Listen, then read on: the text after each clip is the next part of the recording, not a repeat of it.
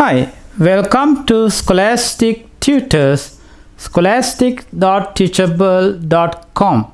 In this video, we are going to look at Bernoulli random variables, BRV. BRV can take only two values.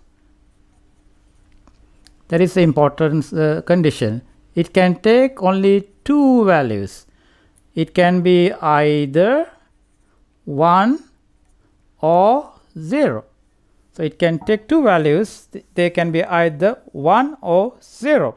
So maybe the probability, we can assume that 1 can have probability of p, 0 will occur with a probability of 1 minus p.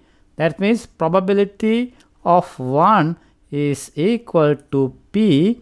Probability of occurring 0 is 1 minus p. There are only two values it can take, 1 or 0.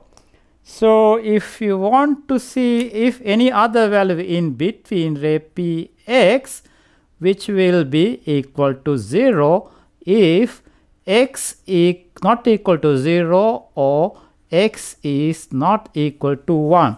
That means the probability mass function px will be 0 if x is not equal to 0 or x is not equal to 1.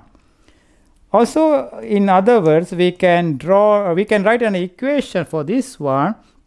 Probability mass function px, which is equal to p to the power x 1 minus p to the power 1 minus x if x is equal to 0 or x is equal to 1, or it becomes 0 otherwise.